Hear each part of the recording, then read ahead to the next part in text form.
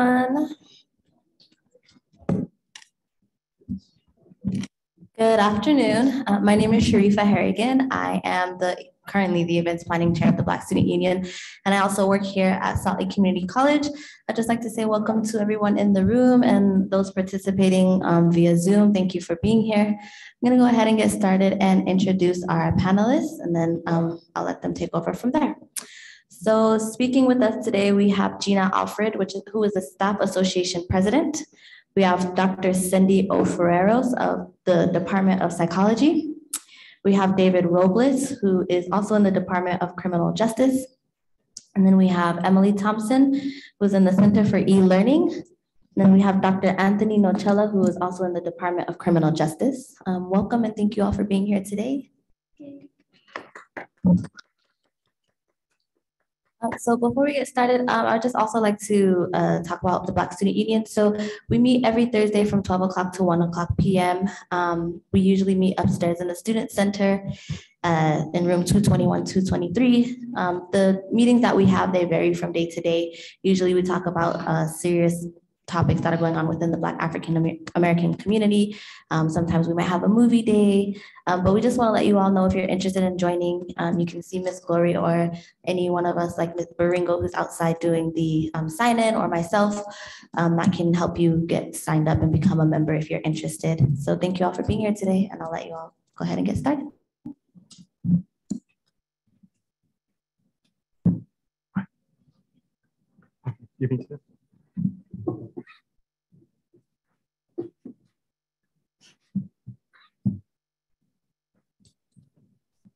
So this is a collaboration, and at the same time, it's an event that's going to be national recorded, et cetera, which is wonderful, things that we've learned through technology. And so I'm just going to go through the outline, and then each of us are going to, in a collaborative, supportive method, take on a few of the different points of this outline and workshop. We're going to have an introduction. What is critical race theory? Anti-critical race theory 101. The bills against critical race theory. Talking about direct action, community organizing, and activism. And then we'll have a Q&A, comments, and then we might have an action, which Black Student Union will be discussing at the end. So thank you again so much for everyone coming. So we just kind of discussed the PowerPoint and the presenters. And I'll let you all read online as well as in person, just a little bit about all the presenters, including myself.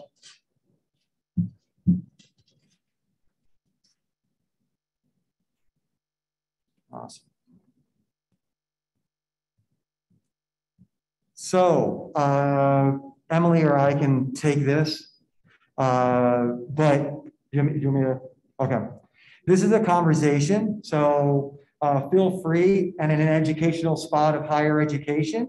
So we're all about learning and not being dogmatic, and sharing our knowledge that we have through our experiential lives that we live, as well as our intellectual lives. So please be respectful of oneself, others in the space, virtually or in person. We welcome your input and questions and thoughts and feedback. Ensure your comments and or questions are clear as best as possible. Discussions should be approached in good faith or goodwill. Attack the idea, not the person, right? So let us begin. So this is my point, and then I'll be passing it on to two of my outstanding colleagues. So critical race theory, grounded in critical theory from the Frankfurt School in Frankfurt, Germany, after the social research school was developed, was to challenge eugenics and other oppressive theories. So a lot of people think that critical thinking is about asking questions. It's asking larger social problems and examining socioeconomic and political issues. Critical thinking is the action of critical theory, which is centered on challenging hegemony, domination, and authoritarianism, which was founded, the concept of hegemony came from a scholar named Antonio Gramsci. So here in this slide, we see images of eugenics in the 1930s and early and 1800s of why eugenics was used. It's a science that is not used today, hopefully, by most people. And it was to minimize, oppress, and stigmatize women, people of the LGBTQTI community, as well as BIPOC community, right? So the idea was that people that are women or LGBTQQ or people of color have smaller brains. And you can do this by measuring people's nose, forehead, and then the pencil test or the brown bag test, right? And this was all part of eugenic science. So if you want to know more about that, we can ask questions and comments later, and as this workshop keeps on going. So without any further ado, I'll pass it on to Cindy as well as David.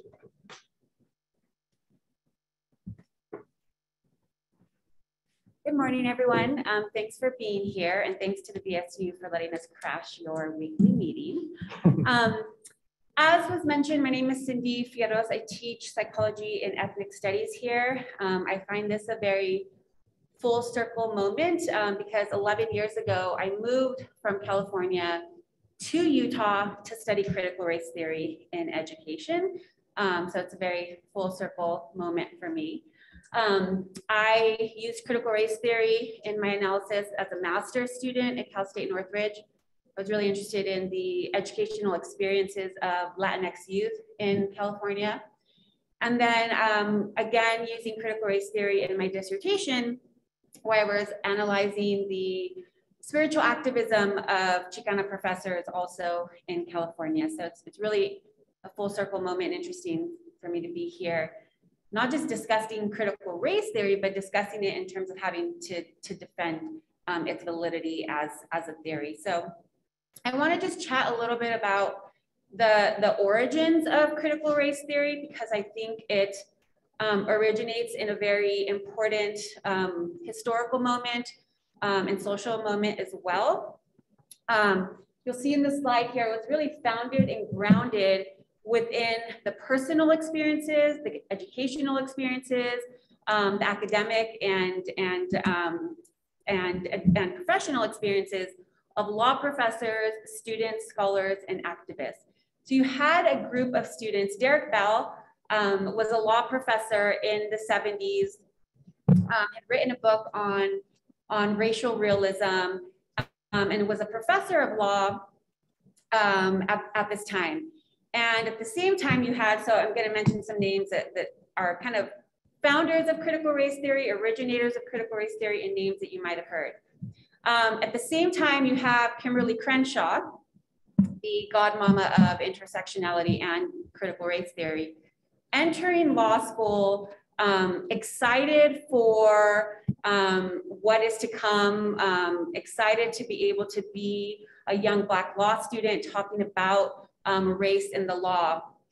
And so what happened is you have these students entering school, having been young children or young adults during the 60s, excited about the possibilities of what the civil rights movement and societal changes would allow for them to do as law students and future lawyers in terms of practicing or educating.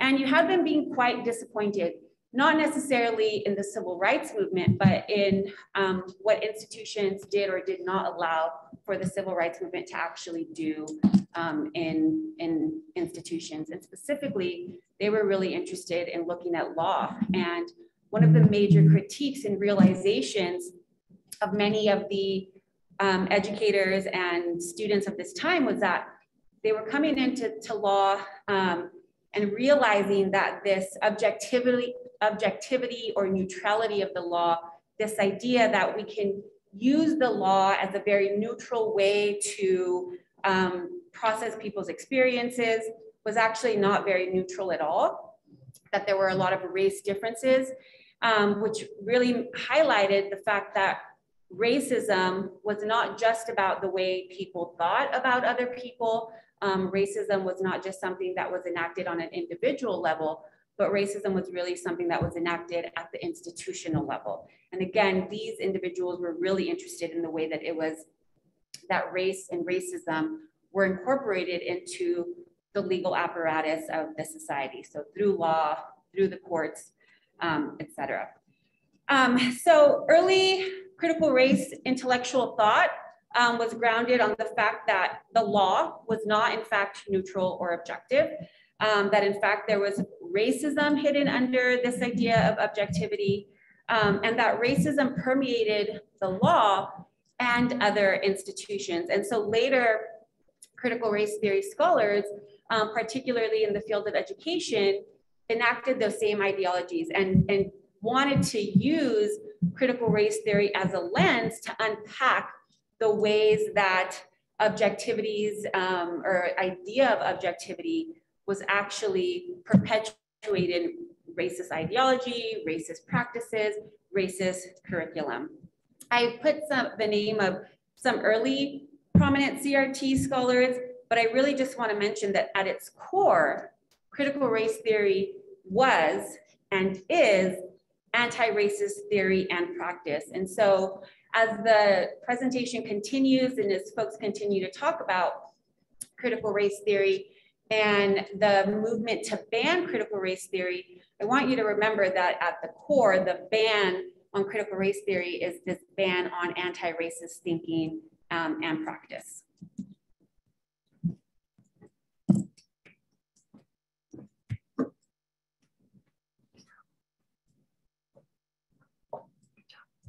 Hi, everyone. My name is David Robles, as mentioned.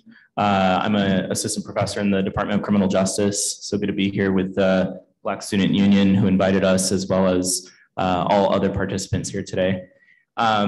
I'm going to be focusing mostly on the tenets of CRT. Basically, the tenets are the foundational principles of CRT, understanding the ideology, the theory itself in practice a little bit more.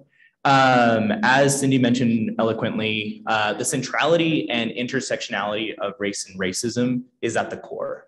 It's really an investigation in looking at how race and racism have been impacted and how these prolonged sort of policies have impacted the precedent that's set today in terms of how we interact, what we learn about, how we function, how we associate. And so at the pinnacle, those principles really center in terms of the centrality and intersectionality of race and racism themselves. Another principle is the challenge of the dominant ideology. When we hear of these conversations of critical race theory being challenged in the K through 12 setting, it's really important to preface that critical race theory is not necessarily being taught formally in the K through 12 setting at this time. If you've ever had an interaction in learning critical race theory in your K through 12 setting, please let me know. I would love to send my student or my kids to that school. And so one thing I want to just focus on in terms of the dominant ideology is it's really looking at what has been continually taught, not necessarily in the K through 12 setting, but in all institutions.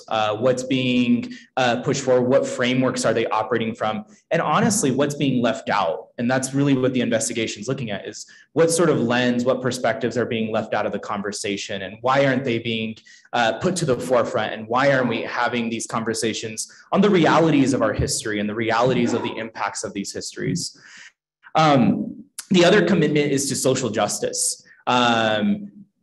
CRT emphasizes social justice in the sense of pushing forth equity, pushing forth this standard of understanding not only oneself, but a collective. It definitely pushes forth a collectivity in terms of how we practice, how we learn. And focusing on the next point, the experiential knowledge really aligns with practices that we even see today in higher education. We have different forms of standardization that exist that we can admit have fallen in line of certain dominant ideologies. But we're starting to see a lot of new programs make their way into the spectrum of higher education, such as our competency-based learning, competency-based education programs that really allow for students to mold their education and approach their education in different ways. And that's one of the facets of the critical race theory itself, is really trying to incorporate these different learning styles, these different approaches, so that everyone can be on an equitable playing field. The last thing I want to focus on is the interdisciplinary perspective. Critical race theory is not just siloed in the sense of a critical framework, but it also is initiated and has manifested many other frameworks and pedagogies, ways of learning. We have a lot of intersectional feminist theory that comes from it. We have a lot of Chicanx pedagogy that comes from it. These different sort of hip hop pedagogy that comes from it. So these different sort of ways of learning, these theories of education have really stimulated from the foundation of critical race theory in this thought process. So hopefully that answers a little bit about the principles that exist in terms of critical race theory. If you still have questions, we have a lot more to showcase and provide for you. So we have some examples on how critical race theory is currently being challenged. So I'll hand the mic over to Emily Thompson. So, hi everyone, my name is Emily Thompson. I'm the CBE program manager here at Salt Lake Community College. And my background is in post-colonial literature with an emphasis on the African diaspora and studying how trauma from colonization is represented in story and how reading those stories and understanding those stories helps us to build empathy, care, and compassion so that we can transform our society and become more equitable. So, I'm going to talk about the origins of the anti-critical race theory resolution. I posted in the chat a link to a document that has a list of all of the different sources that I'm going to mention here so that you're welcome to look through those on your own time. It started with a memo on training in the federal government that was under President Trump. He had Russell Vought, who was the drafter of the memo. And what they found was that people had been coming to them and saying, they're making us talk about racism and anti-racism and systemic racism. It's making us feel uncomfortable. We don't like this. And so they issued a memo asking for or basically banning it in any federally contracted funded workplace and asking that people go into these places and find out and gather information on anybody that's teaching it so that they can be defunded. So the original intent of this is to chill conversation and instill fear so that we're not having these dialogues anymore. Since Russell Vought has left the White House, he has created a site called the Center for Renewing America. And I just want us to take a moment and read the rhetoric of this site. So he says, proponents of critical race theory use our university campuses to radicalize our own children, transforming them into angry successor ideology activists. They use their control of HR departments and boardrooms of corporate America to impose this radicalism in all private workplaces. Their organized mobs terrorize private citizens with a cancel culture that seeks to erase the people and ideas who refuse to adopt their totalitarian mindset. So this is the language that is being copied into the bills that are now being passed. They've copied language directly from that memo. But I really want us to pay attention to the language here because it explicitly says that they are trying to erase people and ideas. But these bills are explicit efforts to ban any race ideas. And so there's a contradiction here that's really important to keep in mind as we continue to engage in this conversation.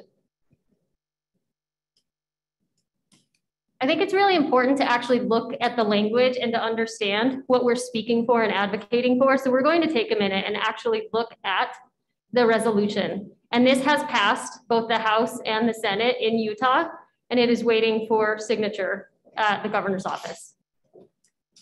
So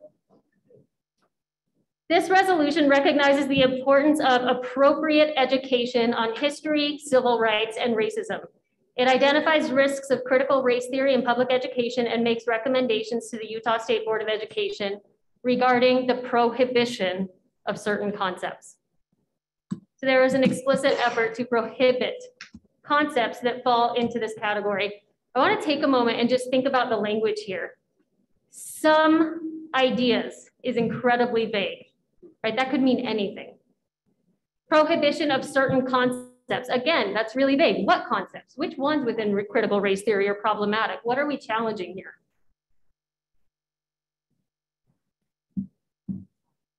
So here they've resolved, and I'll go ahead and let you read that one on your own, but I want us to pay attention to the underlined language.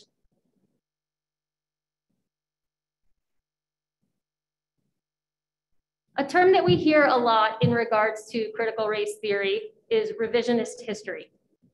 And here there's this notion of historical accuracy. When we think about history, the very purpose of history is to look at documents, look at ideas, look at things that have happened and put them next to each other and try to interpret and analyze and understand. So the act of creating history is in itself an act of revision. It is an act of trying to analyze and interpret.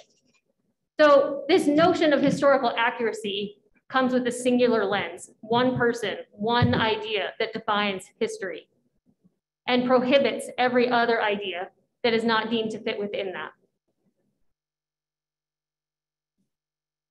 It says, concepts contained in critical race theory degrade important societal values if introduced in classrooms would harm students' learning in the public education system. Now, these are the critical concepts that they are holding up as problematic in critical race theory. And I actually agree with the points that are made here. I think most of us would, right? It's not realistic that one race is inherently superior or inferior to another because race is a social construct. But it is something that is built into our system. And it is something that has been used to construct the laws of our society. And so it is a social construct that has very real lived implications for the people who are considered outside of the white experience. So it says towards the bottom, no training or training material that the Board of Education or local education agency provides include concepts described in the above paragraph. These are the terms that they are deeming relevant to critical race theory. So I'm just going to take a moment and let you read that and maybe explore. Have you said any of these words recently? Have you used them? Have you talked about them?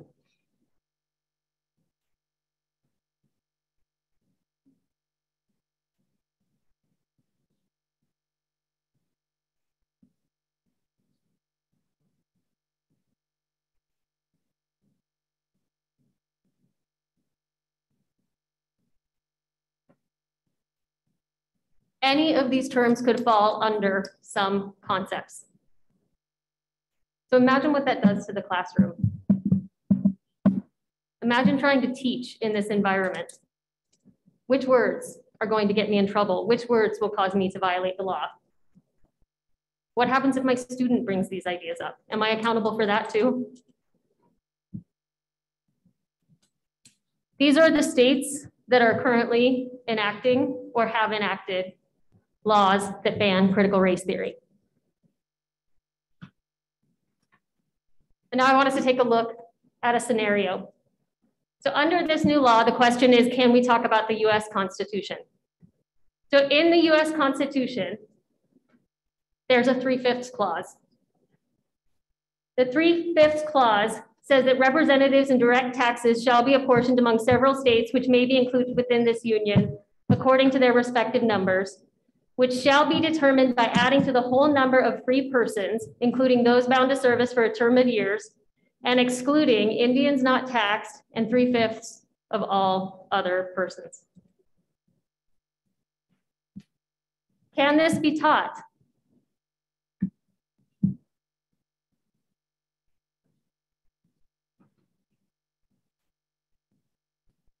What about the Federalist Papers that were used to think through and plan and make arguments for the Constitution? The Federalist Papers are far more explicit. It's something that's often cited by anti-CRT proponents.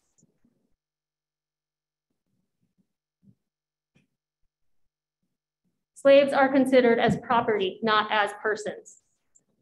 Can we have a discussion with our students about how this influences the law in our country? That this is a founding ideology, a founding belief and attitude that influences the way that we now think about and build laws and create opportunities in our society.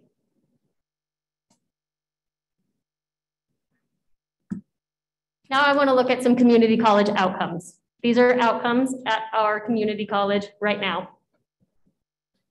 Analyze and discuss how identity, with its deep roots in culture, language, religion, race, ethnicity, geography, and relationship to power, affects processes, institutions, decision-making, outcomes, and attitudes related to politics at whatever level.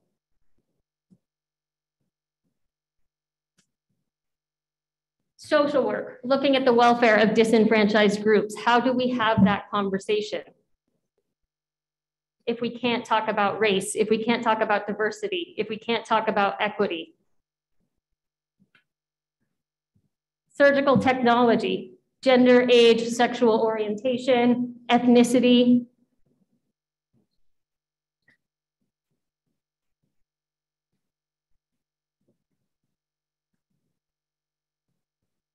So I want to look at how we're affecting it in Utah right now, but first we're going to take a moment and we're going to do a Jamboard exercise.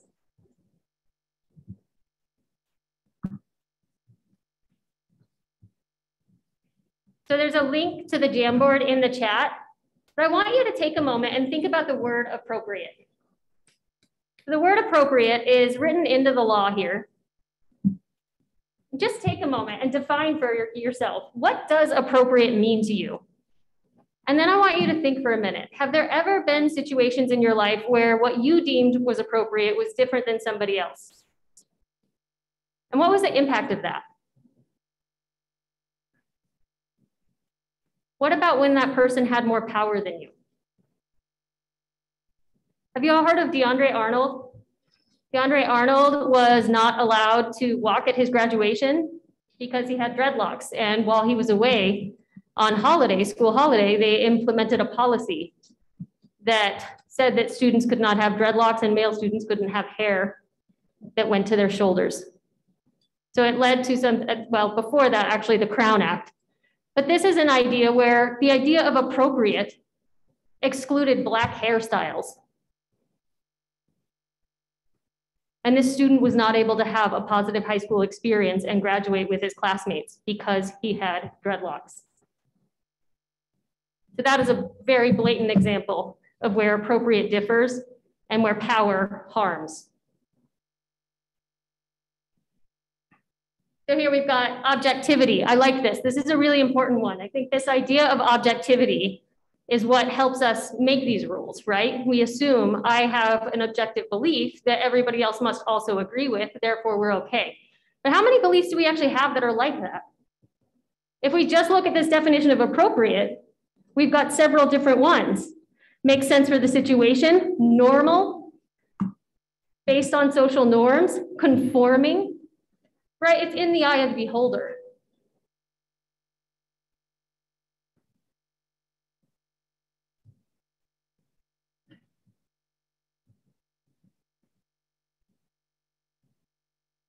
Okay, so the last thing I want to touch on is just the direct impact on the state so far.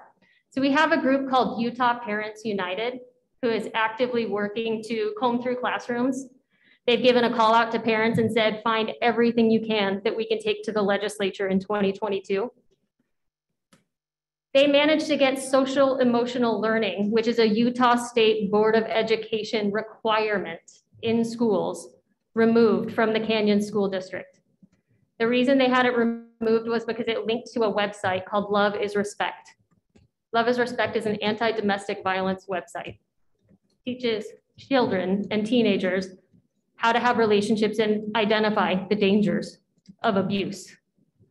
But because it talked about consent, it was removed. The entire program was removed because of a link to one website that talked about consent.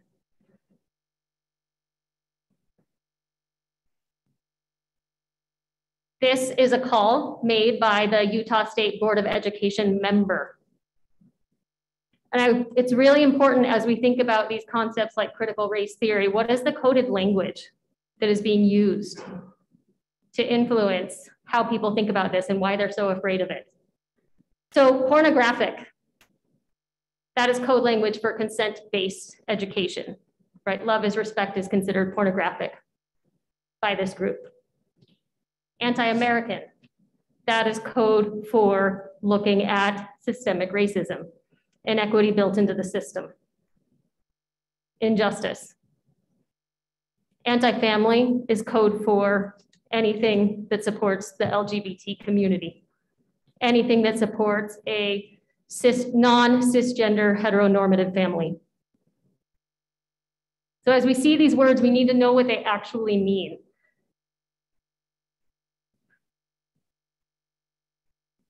Okay, with that, I think I'll pass it over. Anthony, are you taking this? Okay, thank you. Yep, I will. Yep, for sure.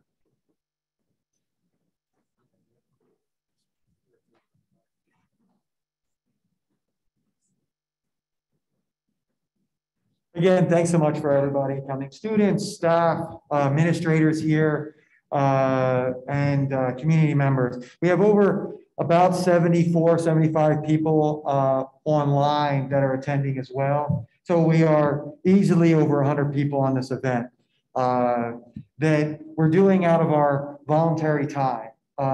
So what one might say our service, but I would say that we're doing this because it's the right thing to do. And it's the history of academia, that was established in the Greek, time periods, looking at what is democracy, right? What is justice? What is freedom? And these are questions that are rooted in a field that I and David are in called criminology. And this is the central theme of criminology and criminal justice. So you ask us, why are two criminologists on this topic? Because we are, required by our department as well as our occupation and our field to discuss issues around justice, harm, and what deems one to be a crime today might not be deemed a crime tomorrow or yesterday. So we look at AAUP, hopefully, let's see a raise of physical hands. I can't see virtual hands, but physical hands. Does anybody know what AAUP stands for? Okay, I was hoping Justice was the former president of Faculty Association and very involved today. Beautiful person. Thank you so much for coming. AAUP, if you don't know what it is, please get involved. American Association of University Professors.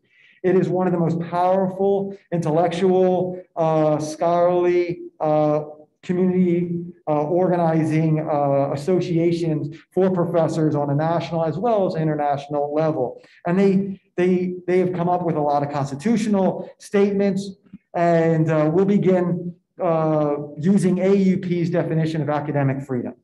And I'll just kind of go through it really quickly. But teachers are entitled to full freedom in research and the publication of the results subject to the adequate performance of their other academic duties, right? As well as at this institution and many others, we actually encompass, it's called SOTL in the Faculty Development Office, we try to encompass our research in our classrooms, which is wonderful. We try to publish our students or have conferences with our students. We do research with our students under IRB, et cetera. Teachers are entitled to freedom in the classroom in discussing their subject, but they should be careful not to induce into their teaching controversial matters, which has no relationship to their subject, which controversial is a subjective term, right? And most recently, I was in a conversation and said, do you feel that your teaching is allowed at Salt Lake Community College around controversial subjects? And I'm like, can you define what controversial means? Does that make sense, everybody? Because for me, controversial is not, for example, controversy is a dialogue where two people are debating and there is truth on both sides or facts on both sides, right? Racism is not controversial to me. Racism is wrong. It's not a controversial issue. Women having the right to vote is not controversial to me. It's never been controversial. People with disabilities having the right to go to school is not controversial to me. If we should go to Mars or not, that's controversial, right? Like there you have a topic that has different sides, but it's not about freedom and liberation. Does that make sense? So we have to really understand and be scholars and examine every single point and every single topic, which Emily did a wonderful job in doing. So limitations of academic freedom because of religion or other aims in this institution should be clearly stated in writing at the time of the appointment. College and university teachers are citizens. okay? And this was brought up in Faculty Senate as well as Faculty Association and a number of other committees at Salt Lake Community College recently. So please listen, record, etc. College and university teachers are citizen members of learned profession and officers of an educational institution. When they speak or write as citizens, they should be free from the institutional censorship and discipline, but their special position in the community imposes special obligations. So whatever you say, you should have facts to pull those up. Right, that's what the next sentence is pretty much saying. As scholars and educational officers, they should remember that the public may judge their professional and their institution by their comments, their writing, their presentation, and their research. Right, just like we on this panel might be judged or ridiculed on Facebook or Twitter or Instagram for what we are saying as we defend critical race theory, racial justice, and social justice, and human rights. So those are a little bit about academic freedom. And now we'll begin to talk a little bit about academic repression, a field I coined and developed.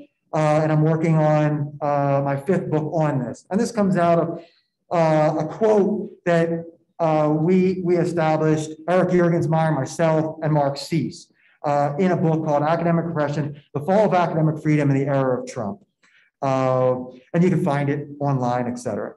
As it currently, and anybody that's interested in the school to prison pipeline, I intertwine, and that's one of my large fields, I intertwine the school to prison pipeline with academic repression. So people that are interested in academic school to prison pipeline might be interested in this statement. As it currently exists in our schools and our curriculum, academic repression threatens our democracy. And I talked about democracy as the foundation and purpose of why education exists in the first place, to create a healthy democracy, right? Colleges exist to create a healthy democracy. Due to neoliberalism, systemic nature of pervasiveness, it has become more than a strategy or tactic, academic repression. It is an ideology, a theory, that it is beyond our classroom halls. Nocella, myself, I don't want to speak in third person, that's kind of funny. And Juergensmeyer. So we write in another book on policing the campus. Academic repression is the strategy to target, control, and eliminate a person or group of people for their ideas, actions, or identity by those in authority within the school or academic system. In evaluating the methods of and goals of academic repression, we can see that it is a strategy which on the surface appears apolitical, but upon further inspection, it is in product a neoliberalism ideological agenda. This agenda aims to commodify and restrict the educational experience to a monolithic form of economic calculus. Unfortunately, the most common targets of academic repression are the same as the school to prison pipeline, which is people of color or BIPOC people, people with disabilities, LGBTQIA people, and people that are economically disadvantaged. Academic repression differs from repression created by the school to prison pipeline because academic repression targets 2 more types of people: critics and dissenters, i.e. activists or community organizers. Critics are targeted because they note the hypocrisy or hypocritical vision and mission offered by administrators or the mission of an organization, saying that, hey, we're supposed to do this, but we're actually doing this. That's a critic, right? Just to bring up ideas at a committee or department or program, okay? Where a dissenter, as I noted, kind of challenges issues of oppression, not because they are having fun and it's something that they love to do on the weekends or Friday night, but because they're fighting for social justice, equity, and inclusion for people that are marginalized and oppressed. Moreover, while academic repression targets students, teachers, and staff, as well as administrators, the school to prison pipeline only targets students. Beyond these differences, audience and academic repression are very similar, okay? So tactics used in academic or repression academic freedom, okay? To repress academic freedom.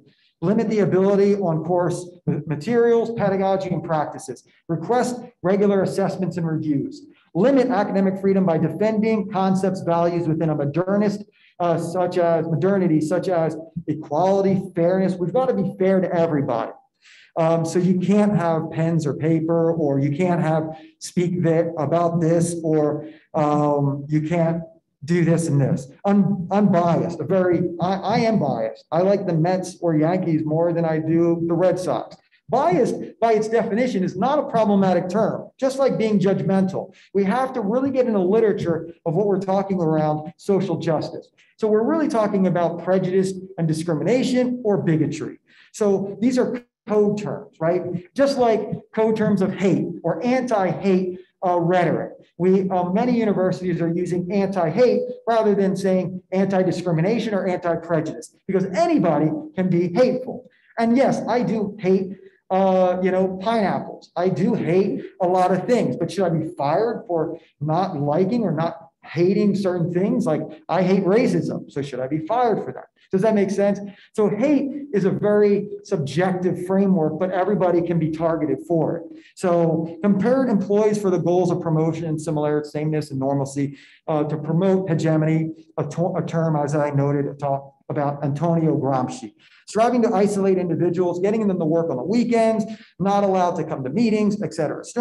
Administrators request information on others to create a paper trail, division, and fear. Set up meetings within, and this is actually in 2 books. I wish I cited the 2 books that was published on public administration and nonprofits in a public administration program that I was teaching at Syracuse University, the best public administration program in the country, was actually teaching on when to fire someone.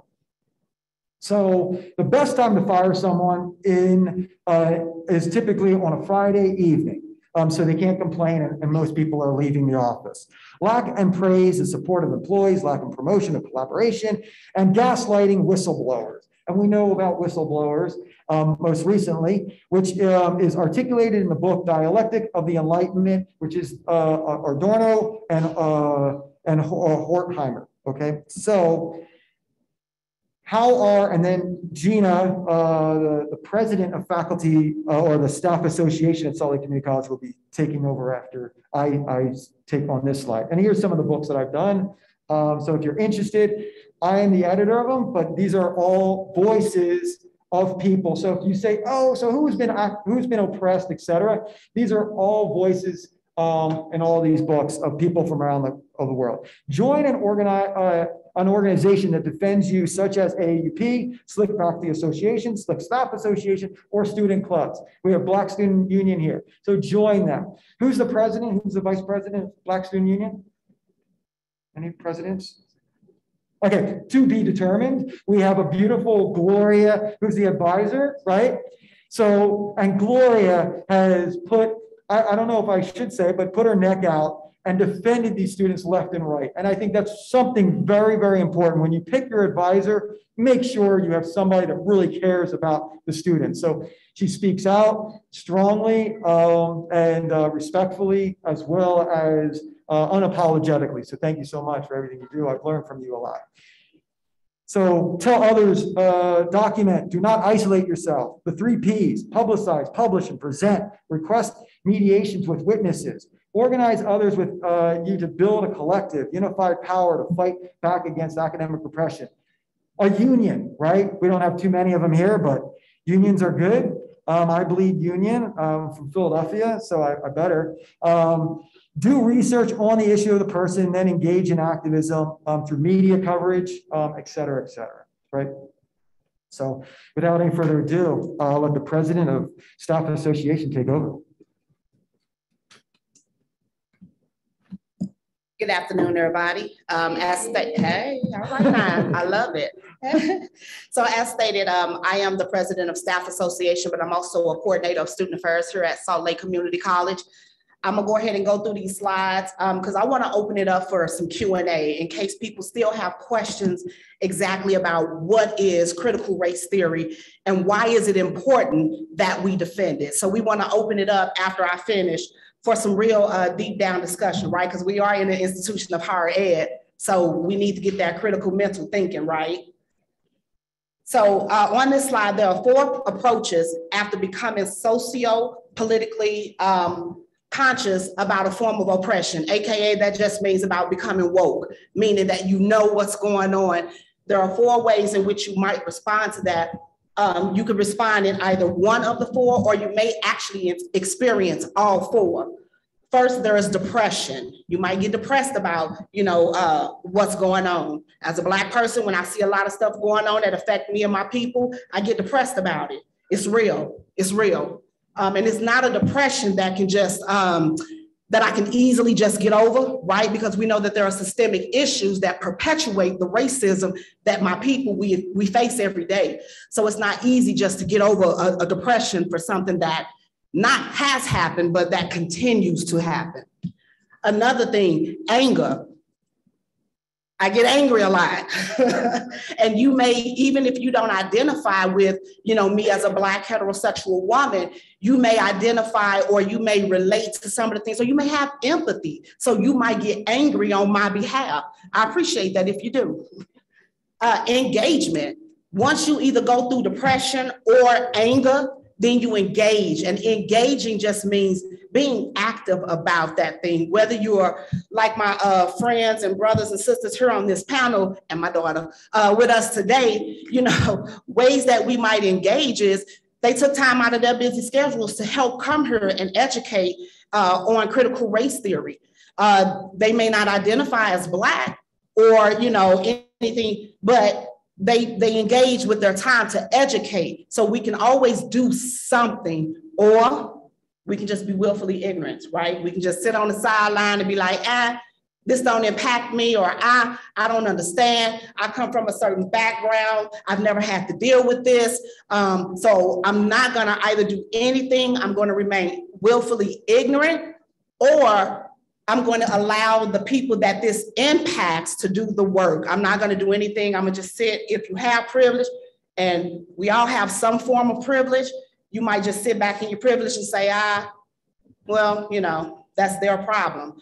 But I hope that in any of these, if you experience any of these, that you do take the time to engage and actually become active and not remain willfully ignorant. All right, so we're looking at roles in social change for peace. And just for alliteration's sake, they all begin with the letter P. So we have, you could be a peacekeeper, and that's simply just someone who de-escalates or prevents a situation from escalating and becoming violent. You could be a peace educator, someone that is educating peaceably about the situation that's going. Was that me? Okay, let me see. Yeah, Mike, come help sister out.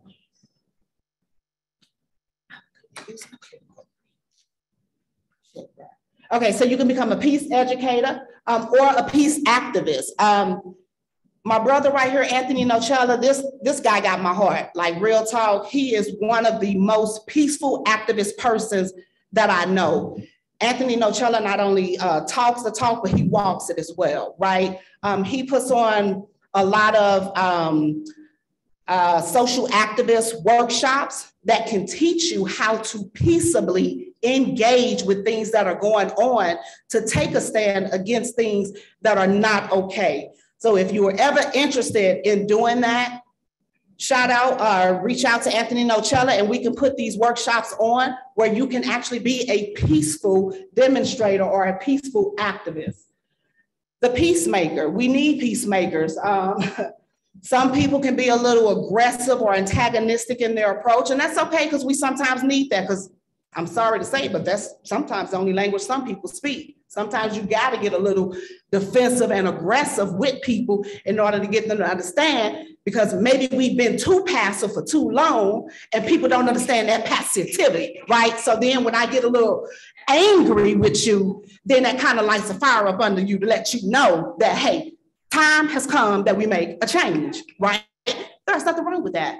But we also need those peacemakers, because there are some people that will say, well, this is an issue I'm not really ready to risk a lot on. And because of that, I want to get involved, I want to engage, but I don't want to do it Now that ain't me, y'all.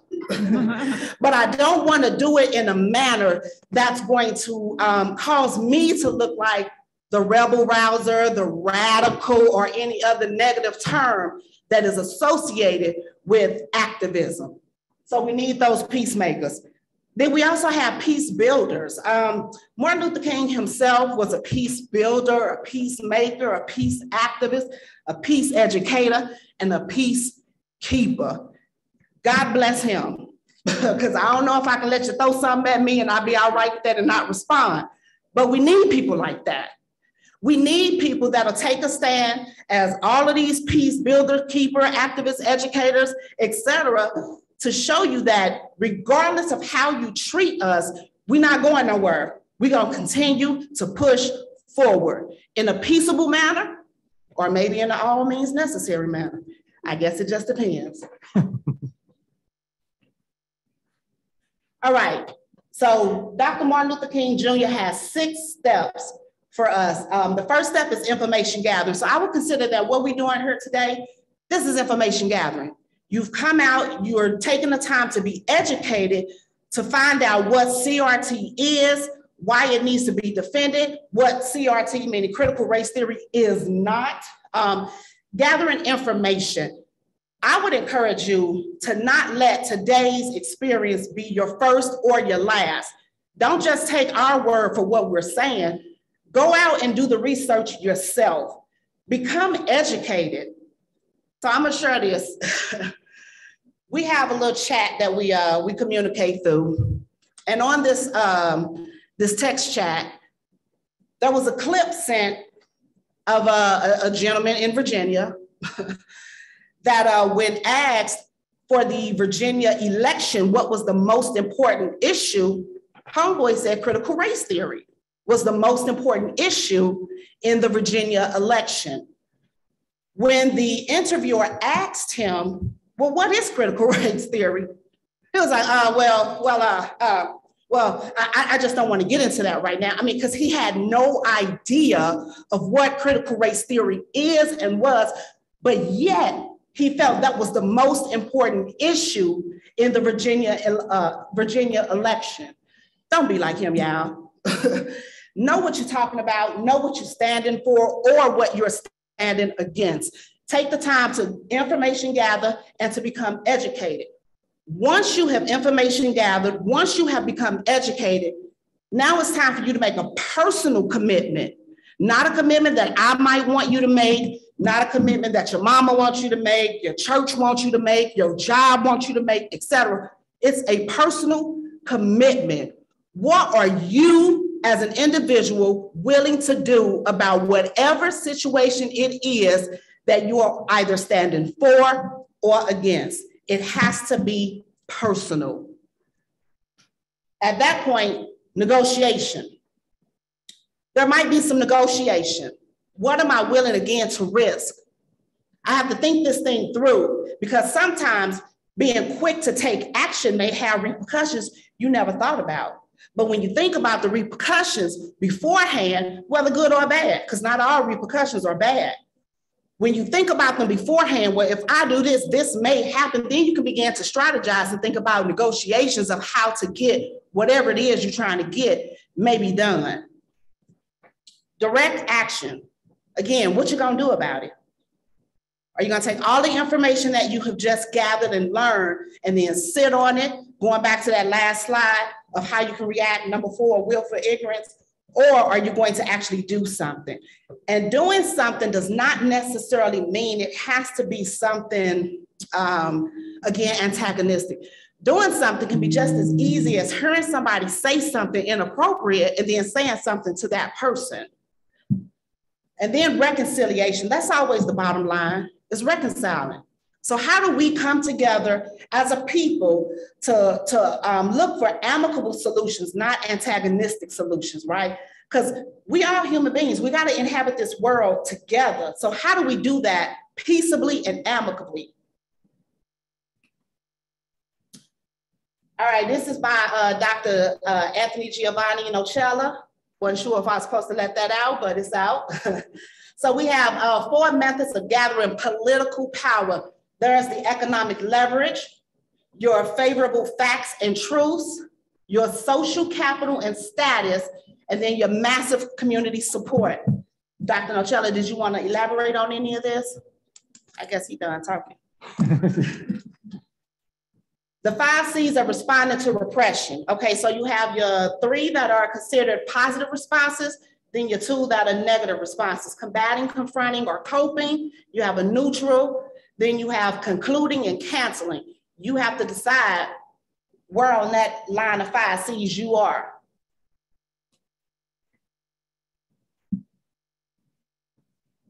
So there are ways that you can get involved, and we'll share some of those. And then, like I said, we're gonna open this up for discussion.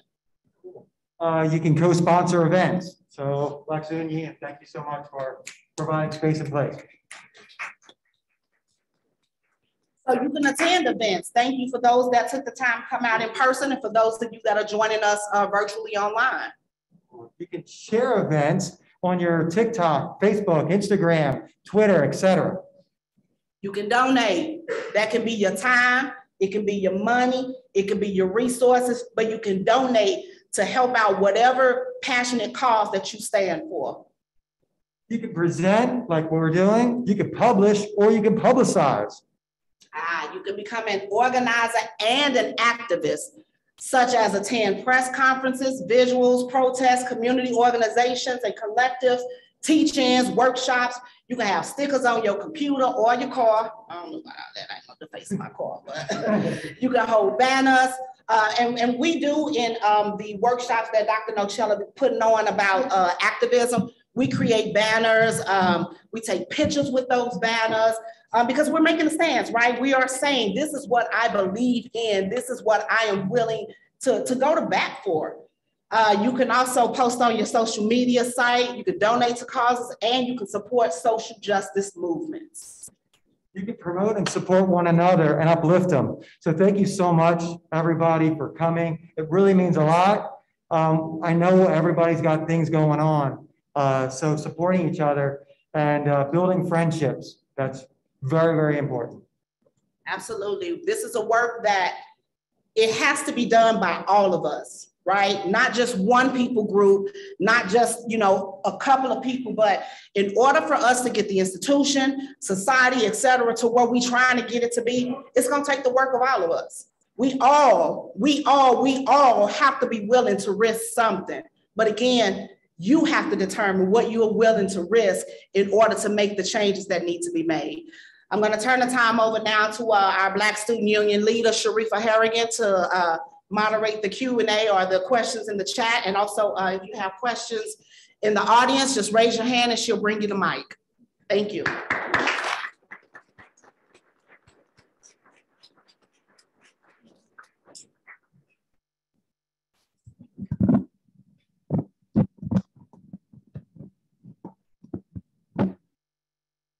Okay, that was amazing. Thank you all again.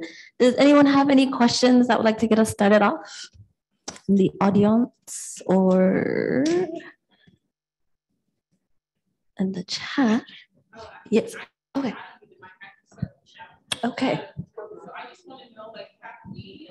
Oh, I'm sorry. We do actually need to just speak to the mic because it's a webinar. Just kidding.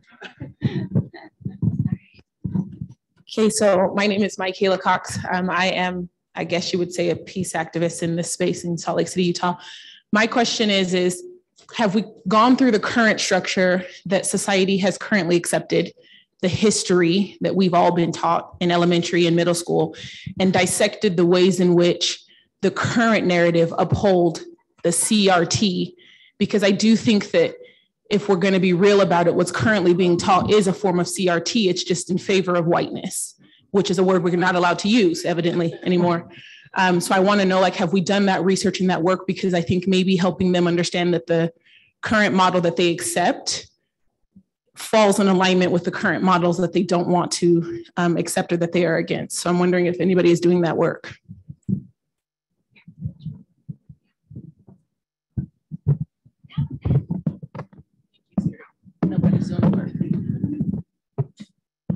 Okay, thank you so much for that question. And absolutely, I think this is something that I think about a lot as a white educator, right? And when we talk about critical race theory and the sphere of discomfort or shame, we're very much prioritizing, right, white student comfort, white student experience of shame. And how do we start to have a conversation where we can hold that tension, just like everybody else has already been holding it all the time, right? Our students of the global majority carry this tension already, and we're freaking out because it's like we're just starting to tap it and just starting to understand it. So yeah, I think it's a really critical question. I don't work in K through 12. But I've taken my kids out of the K through 12 system because I don't want my Black son to experience, like, he was excluded from registering while my white daughter was let right in, right? Those are examples of systemic racism right here in Canyon School District. And they never apologized. They didn't take ownership of it. And it was like, we're not going to put you in a place that won't even let you in because they assume that you probably don't belong before you've even started because you checked the box on the form. Right. So yeah, I think that's a really great question, and I'm not sure if I've answered it fully or if anybody else wants to add to that.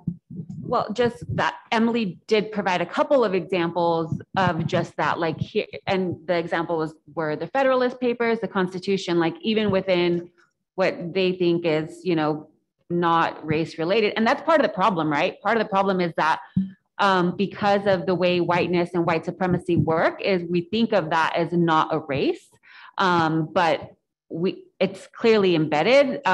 Even looking through what's the website, that Heritage Foundation website.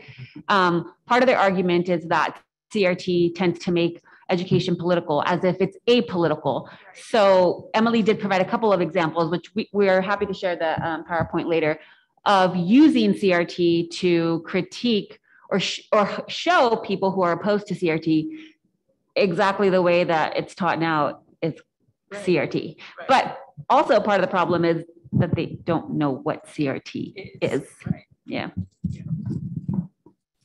Last point, I think we should also add get involved politically, because that's where all the decisions are being made, and we can all share on social media, but our senators and our representatives are super comfortable not having to be addressed. So definitely address your political leaders. Yeah, I love that. Just centering even the pressure and the forward thinking on the Utah State Board of Education, where many of these initiatives and policies first are grounded, is a place to start. And I think sometimes we neglect the Utah State Board of Ed, and those sort of actions lead to bills like this being pushed forward under the shadows and behind closed doors. And so it's really important to also apply and push forth your voice onto the Utah State Board of Ed.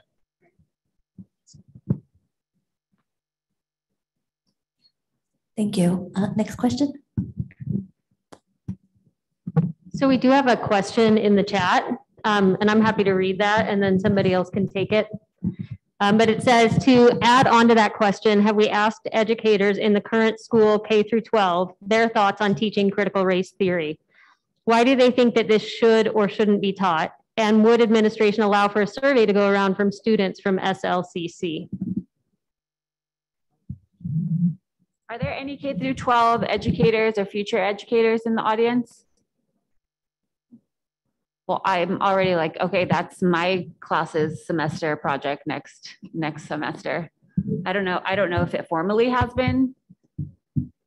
Unions around the country that are strong are unions that are strong around the country are addressing it. Unions in Chicago are addressing this very much so, and very much supportive of it. You'll see the states that have very weak unions don't have a collective identity, and thus this bill and this type of bill is easier to pass. So yeah, it's being addressed on a national level, and many unions are organizing and discussing this at forums such as this. And then would administrators allow for a survey to go around from students from Salt Lake Community College? I think the provost, as well as many student clubs, student organizations, as well as faculty senate are very much interested in the feedback and thoughts about this particular topic. And at all levels, I believe they're discussing it. So yeah, I would say the last one. And would administrators allow for a survey? I would say yes. That's all I can say because it seems like everybody wants to talk about it and have a conversation about it. If I can just also add to that, I think one of the problems that we are seeing is that a lot of people are just jumping on the bandwagon, right? You have people that have no idea what critical race theory is, yet they're reading what they are, they're believing rather what they're reading, as opposed to taking the time to fact find for themselves, right? So you might see some negative stuff go up on a social media site in the news saying, hey, this is why we need to keep critical race theory out of school. And instead of people, again, taking the time to fact find, they just jump on that bandwagon and say, oh no, I don't want my child to learn that. But then when you look at what critical race theory is and the presentation that was just done, okay, so to say we ban critical race theory, what can we talk about? And why is it that we can talk about anything and everything except race? Why is it that race, the social construct that has us in the predicament that we are in, why is that the most taboo topic that everybody and their mama scared to touch? Like it gets to the point where once you know better, as the saying goes in the church circles I roll in, you do better. So when you become educated about something, David can't come to me and say, hey, this is why we need to do A, B, and C without me being like, okay, David, hold on, what are we talking about? I mean, those, as we call it in the hood, those ride or die days are over where I'm just going to go and jump on in the car with you and go do something I don't know what you're going to do because you my boy. Absolutely not. I'm going to take the time to educate myself on what I'm getting myself into, because whatever the repercussions are, they're going to impact me. So I think if people take the time, few minutes, as it said, the Googles are at our fingertip. Google it, read about it, and don't just stop at the first article you read, but dig deeper. Let one article lead you to another article. Let that article lead you to another article. Come and interact with the scholars and professors that we have here at the institution. Take the time again, even if you still, after you've gathered all that information, feel like this is not something you want to be a part, that's fine. Just get the information for yourself. Thank you. We have a question in the audience. Hi, my name is Boringo, and we have reiterated this multiple times during the panel today, but I want us to touch clear and solidify this answer once and for all, because it has baffled me that, people don't do their research. Like Ms. Gina just mentioned, they jump on the bandwagon and they don't want their kids to learn about this. A very interesting statement that I heard a woman make, and I think she was talking to senators, was she doesn't want her kids to know about race because they're too young to understand it,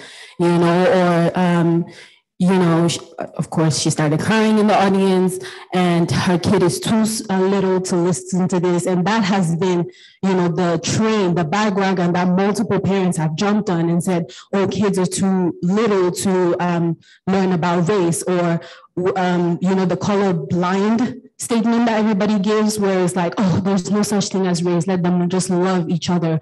In this panel, I want, what are our panelists, if this woman was addressing you today with these accusations of we don't see color, let them love each other, my kids cannot understand race, what would you say that will solidify and educate other people so they're not jumping on that bandwagon with her? For me, the way I would approach it is to, first of all, help her understand that she has a parental responsibility to her children. It is not up to the education system to teach her children. Teaching starts in the home with the parents, right? Letter A. And then letter B, I would encourage her, help your kids to see color. Because when you see me, I need you to see my color. I need you to also see that my color is different than David's color. It's different than Emily's color. Because once you understand that, then you know how to interact with me. You know how to interact with David. You know how to interact with Emily, and so on and so forth. And you also understand that our needs are different. So I need you to be able to understand that and differentiate that. I don't need you to look at David as a man of color and then me as a Black woman and say, oh, well, they're both people of color, so therefore let's group them the same and then treat them the same, because that's not how it goes. We are people of color, but we come from different backgrounds. We have different experiences, different walks of life, and different things that impact us and affect us differently. So you have to interact with us accordingly. That's how I would approach her. And then I would also help her to educate, or not help her, but yeah, help her to educate herself, or encourage her to educate herself, because what she is saying will obviously be perpetuated in her children. And then her children grow up probably even, just reading and jumping on a bandwagon, or not even giving thought to it at all, because it has never been something that was addressed in the home. We have to move beyond that. Would anyone else like to answer? I would just also say to her, that's actually inaccurate. Like, we know that kids see, perhaps if conversations about race aren't happening, they still are seeing color. And they're also understanding from lessons in the home, from lessons in the media, that certain value and characteristics are attributed to different color. Like it's actually inaccurate. And then I would educate her about color blindness and show her some examples of like how colorblind ideology in various institutions, my PhD is in education, but particularly in education, is actually more detrimental. It is detrimental more than it is helpful. So it is inaccurate. Kids do see race. And also kids of color experience race and experience racism, right? And so again, I think it goes back to this idea that white is not a race, that it's invisible, we're not having to think about it, but maybe her kid's not seeing race or her kid's not experiencing color, but non-white kids are. Thank you. Go ahead. No. Just to mention, I don't know exactly how I would construct a sort of response to this parent, but I think something I would focus on is how color blindness is the symptom of fragility. Can you hear me? There we go. So I would emphasize that color blindness is the symptom of fragility. And the sense of fragility that we're encountering is also embedded within the fact that the dominant culture has not had to acknowledge their race for a very long time. And now that this sort of racial underlinement is at the surface, there begins to be this sensation and emotion of fragility of, we don't want to talk about race. We don't want to be racialized. We're past that. And the constructs that people of color have had to navigate for so long have been so embedded and so entrenched in our systems, in our daily functions, in our interactions, that we can't easily separate ourselves from that. Your system created this, and we are having to continue navigate it. And for you to close your eyes and feel this symptom of fragility and say you're colorblind is an insult to your own system. And it's an insult to us that have had to navigate it for so long as well. Thank you. I would just like to. And if there isn't parents, which a lot of youth don't have parents, I've worked in juvenile justice and youth that are in the system, trapped in the system. For those people that don't have guardians or parents, I would say us teachers can create a space and place for liberatory pedagogies and practices that speak about this and that challenge repressive pedagogies, which Henry Drew and I kind of wrote a number of things about, right? And if you really want to spend more time on this issue in a long-term way and work for the NAACP or Greenpeace or another social justice organization, we at this institution are working and Cindy and I, as well as I'll note Roderick Lands, the dean, are working on a social justice piece in conflict studies, AA and AS, which hopefully goes, and if you're interested in it, please take it. And we're also at Salt Lake Community College working on an ethnic studies program too. So thank you so much for SLIC embracing this in a deliberate manner, in a formal educational manner. So we have to talk about these issues.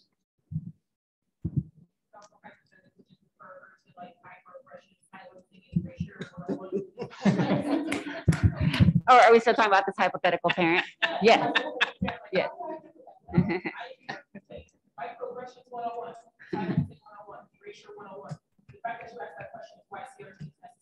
Yeah, yeah. I would really encourage folks to check out, and we did put it on the link, but we can send it out to attendees as well. The list that Emily put up of what the Center for Renewing America is banning, that was just part of the list. I mean, they even got land acknowledgement on here. So I would really encourage everyone to check out that list of terms. So I grew up in a biracial family. So my dad is white and my mom is black. So I taught that you don't see color, that you don't see race. And so I guess I'm having a hard time connecting the two. I'm having a hard time because I'm a mixed woman. So I guess I don't have the same like complications as other people or of my community do. So I guess I'm having a hard time like connecting why race is important. I understand that there are problems within different communities and that there are problems within different cultures.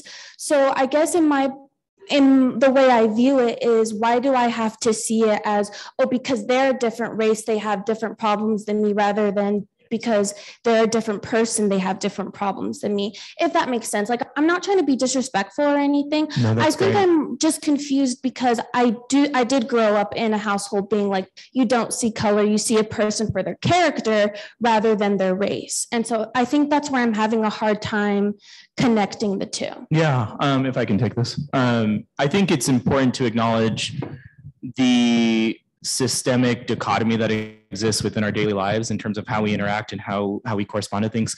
But I think it's also important to look at the embedment of policy. When we had a justice system that was founded on the condemnation of Black people, and that condemnation has continued, where you have disparities and unequal forms of punishment in our correctional facilities and our tactics of policing, at least I'm speaking from my discipline. We have to acknowledge that race is at the forefront of a lot of decisions. And so when we start to look at it systemically and start to look at the numbers and say, why is there a higher percentage of Black men being stopped and frisked in Newark Police, under the Newark Police Department jurisdiction? We have to start aligning that there are strategies, there is an embedment of justice and what that looks like in the real world in terms of grouping people in certain categories. And so when I can't, speak to your parents or in terms of their parenting practices and what their intentions were there. And I don't think your question is disrespectful at all. But I can speak from my lens and my discipline, and that discipline is that we have a system, a justice system that has condemned Black people at higher rates than the general public, the dominant public. And we have to understand that race has been a major factor, the denominator when it comes to a lot of these decisions.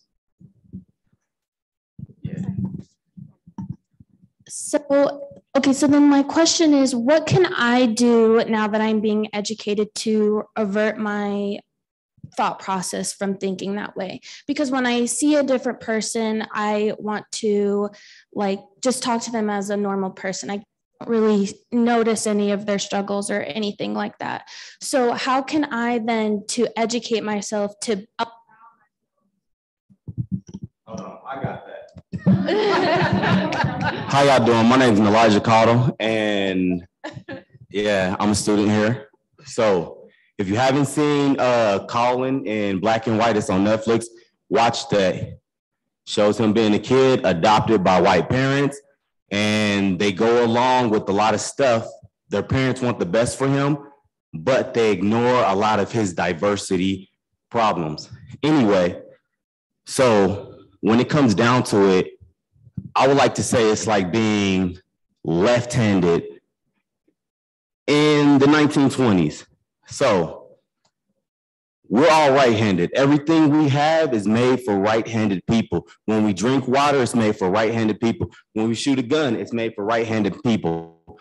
Now, when you're going to school, you have that left-handed friend and he grabs a pair of scissors. The scissors was always made for right-handed people. The kid says, "Hey teacher, these scissors don't grip me." The teacher says, "You'll get used to it." This kid grows up doing right-handed things and they learn to use their right hand and left hand. One of those left-handed kids say, "I don't want all right-handed things. I don't want to just learn how you have it. I want universal things." So they're starting to make self-checkouts that you can go to the right or the left so you can put your groceries up with your strong hand. They're universalizing a lot of things that we use. The thing is, we as right-handed people don't understand the struggles of what left-handed people go through. But the funny thing is, all we have to do is say, "You know what? I'm with you. You may be able to learn what left-handed people have, or sorry, what right-handed people have, but I'm gonna speak out for you too, because I'm gonna get with you and see if they can make it universal." So even though you don't have those problems, you want it to be equalized on every aspect, you know what I mean? So also problems that we don't grow up in, like Trayvon Martin. He didn't know walking down a certain community would get him shot. Ahmaud Arbery, he didn't know running through a neighborhood would get him shot, or he would be more paranoid. A lot of people say, "Oh, I'm black and I've never had problems with the cops." A lot of black people that got killed by the cops didn't have problems with the cops until they got killed. So the reason why we have to talk about these things and bring these things to the surface is because the more we ignore it, the more people think it's not a problem. So when it does happen, this don't happen in 2021. It might have happened 5 years ago, but not in 2021. We ignore it because it's not talked about. We don't acknowledge these things. Yes, I might have a life of luxury for the rest of my life, but if I ignore the problems of somebody else that had that same life, oh, they were living a good life. They just got shot because they spoke out. I know not to do certain things, and I know that I can't get away with certain things. But if I'm always speaking out when the cop's angry, I might just get shot.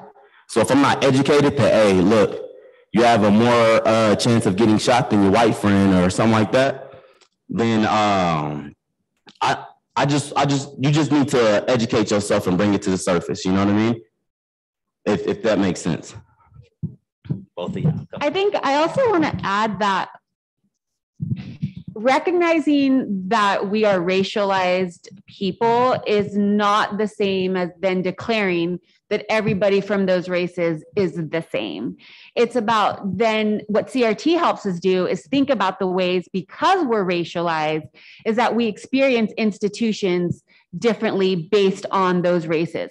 So making connections between the fact that Black mothers die at higher rates when they're giving birth, to also then connecting to the fact that we have Black mothers being brutalized by the police at higher rates, then connecting that to the lack of access to education. That is, those dots are not separate. Those are connected dots because of systemic racism. It's not necessarily a declaration of like, okay, we have racists, then all those stereotypes about the races then are accurate. Those are different things. Does that make sense? I also want to add that I don't think it's a bad thing that your parents taught you like not to see race. I think that they were trying to protect you, and they taught you, because you have like an ambiguous like look, they taught you how to survive in a world that they probably didn't have the luxury of doing. But I think that part of seeing people as just people or as human beings is to say that I only see that Gina is a woman, but that doesn't tell me that she's hetero and that she loves the color blue and that she is an educator. There's a whole construct that makes up each individual, and getting to know each facet of that individual is part of who they are. So only to see Gina as a Black woman at that table, as an educator, as a scholar, would be to diminish the fact that that girl loves to cook, she loves to love, she's loud, she's beautiful, she's powerful. It's to diminish all the other aspects of beauty. So I think your parents taught you how to see people, but I think they're hoping that you learn to walk in the world and interact with that person and go deeper as you feel comfortable. So then I have another question that comes to that. So is critical race theory, like, I guess not mainly, but it's focused on the systemic part of it, right? So I guess like where I can see from where my parents are coming at is from like a moral standpoint. So where is that bridge at? How do those interact with each other? So I'll take, oh. You go ahead. Well, I would just say, if you look at the system, you have a moral obligation to change the system. If you're looking and you're paying attention, you have an obligation to fix it. If you refuse to see it, then you can take the moral high ground without actually making the world a better place. And I just want to mention 3 things as we were speaking. I come from a different background altogether, right? I'm African. Our system in Cameroon is totally different from the system in America. But what happens when you're in a system, you walk the rules. When you go to Rome, you do exactly what the Rome do. People look at me and they're not, again, back to the background she was talking about, it's not, oh, they see you as Black, they will treat you as such. So that system is important and it does affect the moral as she was talking about, which leads me to my second point. Most of the things that you are influential in your life is because of your experiences. So the system is affecting people and they're having different experiences. And it's hard to ignore that. You cannot base, and the system as it is, as he was mentioning, is you don't want to walk because it's luck. You were not the lucky, you were the lucky Black man who was not shot today, and then the other one was shot, and then you ignore that. Whatever somebody does to you, best believe is coming to you. So if you do not address those stuff, if you do not address the system that impacts your morals, then already you are falling prey to a bigger system. It's always going to affect you, whether you're, again, go back to the depression, go back. You could go to school and the teacher treats you differently. You don't need to have a problem with the teacher. It's affecting their morals. The police are shooting Black men. That's based on how they feel that day. They wake up, they're angry at their wives, and then they take it back on a Black man's life. That affects everybody. It's the system in which it was based, and that system does affect their individual lives. So do not think of it as one is exclusive. One cannot exist without the other. But the world is complex and all of them are existing at the same time.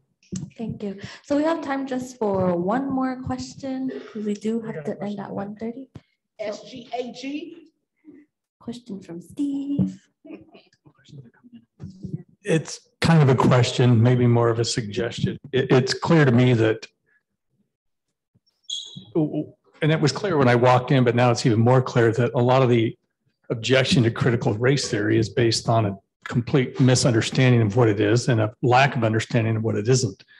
Has this group ever considered trying to invite, because the knowledge base here is incredible, and has this group ever considered trying to invite the sponsors of the Utah bill to have a discussion so that they can be educated, or the governor himself, or the governor chief of staff, anybody, so that there could be the education? Because right now it appears that these statutes are being passed based on what somebody read on a website that's not at all accurate in terms of representing what critical race theory actually is.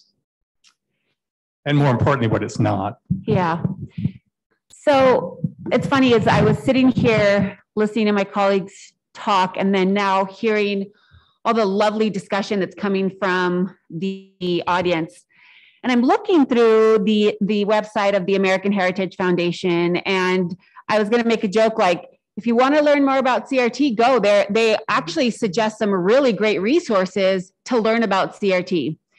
And I actually want to take back my comment that they don't know. Maybe folks that we're interviewing don't know. I think the more insidious problem is that they do know, and they're real scared about what CRT education, what anti-racist education, what ethnic studies education, how that empowers us and students, and they're fucking scared. That's what they don't. And I actually want to take back my comment. I think they know that. I chuckled when there was like, it's about radicalizing students in the classroom. Hell yeah, I'm radicalizing students in the classroom. We got police killing young Black and brown men for being Black and brown. That is not okay. If I need to get angry and radicalize my students against that, then I'm going to do it. So I actually think they have a good grasp about it. and they're scared. And second, I think you're right. I think we should invite them. I was saying that we should have invited Natalie Klein and the other folks from the coalition.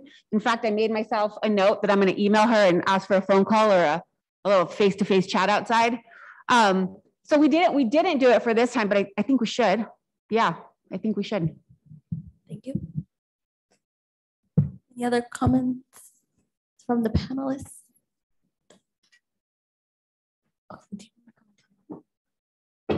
Okay.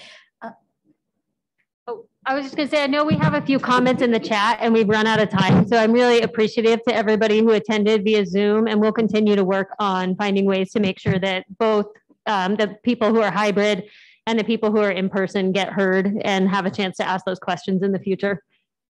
Thank you. So there is pizza in the back once we are finished. God is good. Thank you for whoever donated that pizza. So feel free to get a slice. I don't know what the options are, but once we finish, you all are more than welcome to get a slice. Thank you.